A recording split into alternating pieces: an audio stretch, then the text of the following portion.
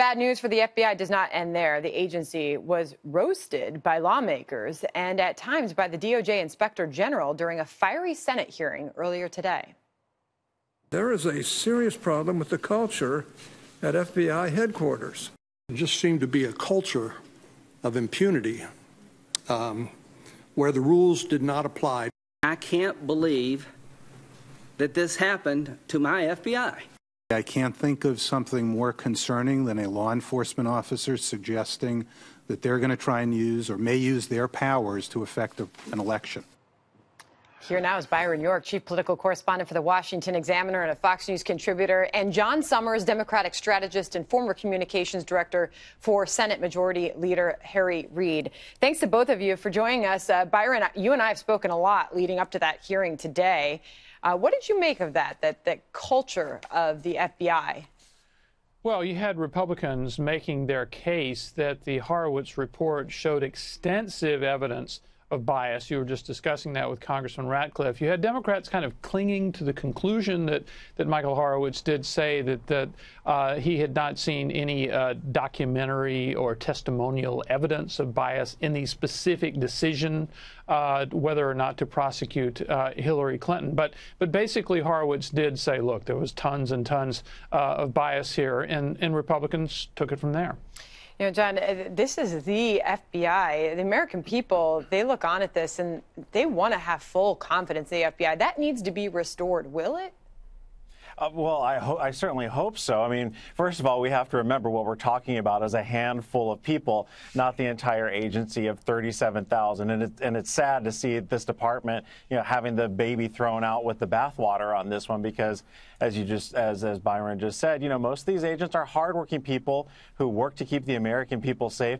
And I don't think anyone would consider the FBI a bastion of liberalism. In fact, one of the text messages, and I remember Byron reporting on this on Friday, actually mentioned that if you ask anyone around us who they're voting for, they'll tell you it's Trump. So while there may have been this culture issue that certainly needs to be investigated, that's not something that should be applied to the entire FBI. And I think if there's one thing that came out of this hearing, it's that there was no deep state conspiracy or plot against the president or his campaign. And I'm sorry that, Republicans don't like it, but conclusions do matter. And if we aren't going to trust the Inspector General, who's supposed to, take this non-biased approach, then who do we trust? Well, I want to get Byron to respond to that because, Byron, I know that when I spoke to you earlier, we were talking about Peter Strzok and the fact that he's willing to testify. And now we know Chairman Goodlatte has officially subpoenaed him tonight.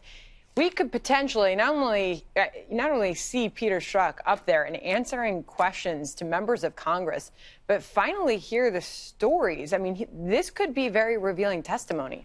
Exactly. First, on the issue of it being a handful of people involved, Senator Hatch addressed that today and said, well, yeah, maybe there was a handful of people. Unfortunately, they included the director of the FBI, the deputy director of the FBI, the lead investigator on both the Clinton and the Trump investigation. So they were a really, really important handful. Now, on this testimony of Peter Strzok, and lawmakers have been trying for months to get this to happen, I think that there's going to be a lot more than just bias questions about Peter Strzok. Remember, Strzok actually led the Trump-Russia investigation when it was in the FBI from the summer of 2016, in the middle of the campaign, all the way to May 2017 when he joins the Mueller investigation and then stays there until the end of July of 2017. So I think some lawmakers are going to say, look, we know you don't like Trump. We got that.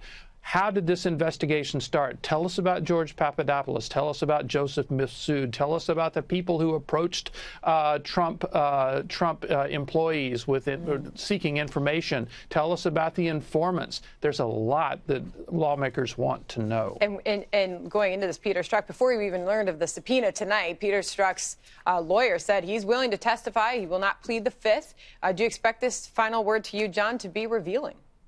Well, I certainly hope one of the first things he does when he gets up there is provide an explanation to the American people and an apology for what he has done and for casting a shadow on the FBI. But the reality is, you know, you can talk about bias and what led up to the investigation starting, but at the end of the day, Robert Mueller, who's respected by people on both sides of the aisle, or at least was up until this point, when the president has been trashing him on Twitter and in other places, we have to trust that he's doing the right thing here. And at the end of the day, evidence matters. And let's not lose sight of the fact that 13 Russians were indicted as a result of this process. So this investigation matters. It's important, and we should let it go on. And I think that evidence is what the Inspector General talked about today. He saw the bias in the text, but he had no evidence that played out in the decision-making of the investigation. That's right. John and Byron, thank you to both of you.